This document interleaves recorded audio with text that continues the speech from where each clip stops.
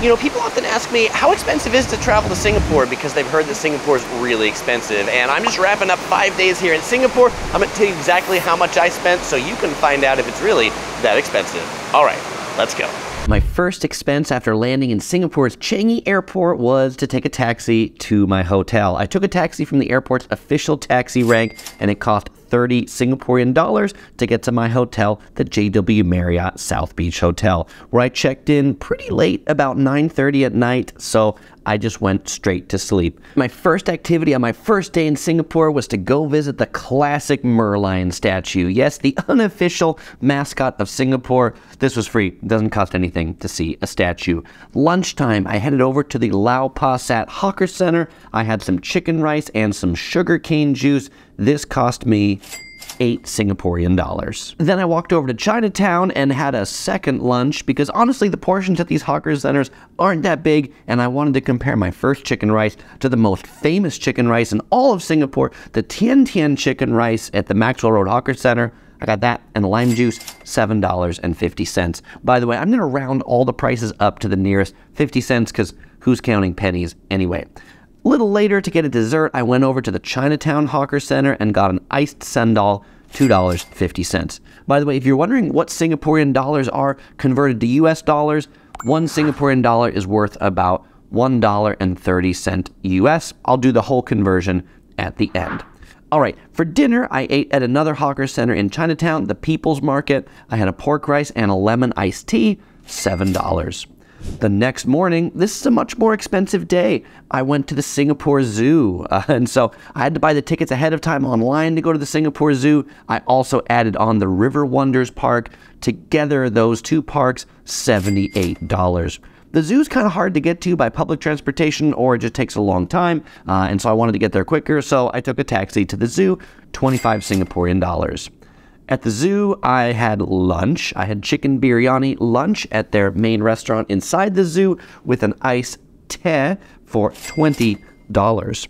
Then, a little later in the day, it was hot. I wanted a dessert again. I had a shave ice at one of the vendors outside the zoo's main gate, $5 for the shave ice. Then I was thirsty, so I got an iced tea from the zoo's mini mart. The canned iced tea was $3. I picked up a little souvenir to bring back home to our daughter, $32 for this panda that's also going to join the Yellow Productions crew. Now, to get back from the zoo to my hotel, it had started to rain, and so there were no taxis available, there were no Grabs available. I had to take one of the limousine taxis that was about twice the price. It cost me $50 to get back to the hotel. So I decided to save some money and just have dinner at the hotel's lounge, because I got that for free, and so dinner didn't cost me nothing.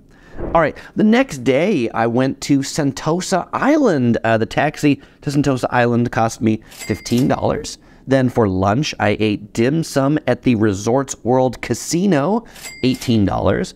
I had shave ice at the Food Republic Food Hall at the Vivo City Shopping Mall, $3.50 for the mango shave ice.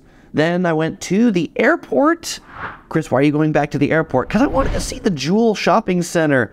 $25 to take a Grab to the Jewel at Changi Airport. I had dinner in the food court in the basement of the Jewel.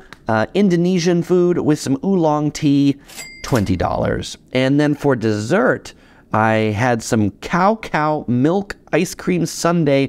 This is a chain from Tokyo. My ice cream sundae with a slice of cheesecake on it, $10. Ouch. Then to get back to the hotel, I also took a taxi, $30. It is now day number 3, and for lunch, I went to the Albert Center Hawker Center near the Bugis MRT, where I had some fried Hokkien mee shrimp noodles and some lime juice. That was $7, and it was hot, and so I wanted some cold dessert, so I got another iced sendal for $2.50 in Kampong Glam, also known as Little Arabia. That ice sendal was pretty small, and it was really hot that day, so I got another ice cream, in particular a gelato from Birds of Paradise, the lychee raspberry flavor, $5.50 for this small cup of gelato. Then I stopped into 7-Eleven to get a green tea. This much cheaper than at the zoo was $1. Bargain. I then walked over to Little India and had a mid-afternoon snack at the Tekka Center, which is Little India's hawker center. I had a honey prata and an ice honey ginger lemon drink, $5 in total.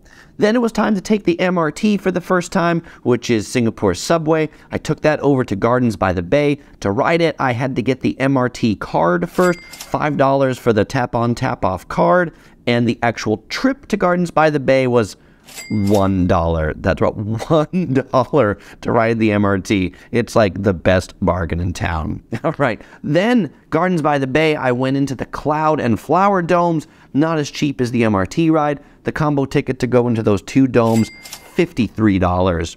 Then for dinner, I ate at the Jurassic Food Hall at Gardens by the Bay. I had Hawker Chan, which is a famous Michelin-starred hawker stall, and an iced tea to drink, 23 Singaporean dollars. And to cap off the evening, I watched the nighttime show in front of the Marina Bay Sands. That, luckily, was free. Now on to my final full day in Singapore, I took the MRT for $1 to the Singapore National Museum, where I learned all about the history of Singapore for $15. Then I took a bus for $1 down to Orchard Road, where I stopped into Ion Orchard on the basement level for food hall called Food Opera, where I had some prawn noodles, some carrot cake, that's what this radish black soy sauce dish is called, and a honey lemon drink for $16. Then along Orchard Road, I got a bargain ice cream sandwich for $1.50. In Takashimaya Shopping Center, I had a coconut shake, large size, for $6. I took the bus back to the hotel for $1 Singaporean dollar, and then just to make it easy, I had dinner at the hotel lounge again, so that didn't cost me anything. And then my final day to head back to the airport, 30 more Singaporean dollars. Total that all up, and what do we get? 564 Singaporean dollars. Convert that to US dollars, what do we get? 424 US dollars for 5 days of fun and awesome eating in Singapore. Note, this does not include my hotel cost, and this does not include my flights. This is just how much I spent on kind of the things to like exist and have a good time in the day in Singapore. You'll note I did not eat at any fancy or really expensive restaurants. I also did not go out to any bars and have any alcoholic drinks in the evening. Those are things that can be quite expensive in Singapore. So now let me talk about the hotel for just a moment to give you an idea of hotel prices. Singapore hotel prices, they can really range. You know, there are hostels and capsule hotels that you can get for as cheap as $35 a night in Singapore. Or you can stay at the JW Marriott South Beach when the cash rate while I was staying here was 600 Singaporean dollars a night. I booked it with Marriott points. I had a lot of Marriott points, and so I didn't pay anything to stay here. That was part of why I enjoyed staying at this hotel. I also flew to Singapore on United Airlines using my United Miles, so my flight didn't cost me anything. And so in that case, factor those things in, but they're very highly variable. And so, you know, if you want a fancy hotel, you're going to spend a lot of money. You're going to spend maybe more money on one night in the hotel than you will on the 5 days of adventure in the city if you're staying in one of Singapore's luxury hotels. But as you can see, Singapore can be quite an inexpensive destination. You just have to do the things that are cheap as opposed to the things that are expensive. And I didn't like limit myself. You know, I still visited kind of expensive Gardens by the Bay, kind of expensive zoo, and I took some kind of slightly expensive taxis. I mean, expensive compared to the $1 MRT and bus ride. All in all, I don't think that expensive. Well, fellow explorers, if you enjoyed this video, you might enjoy checking out some more videos from my Singapore series. You'll find links on the screen or in the description below. And as usual, I won't say goodbye because I'll see you in the next video.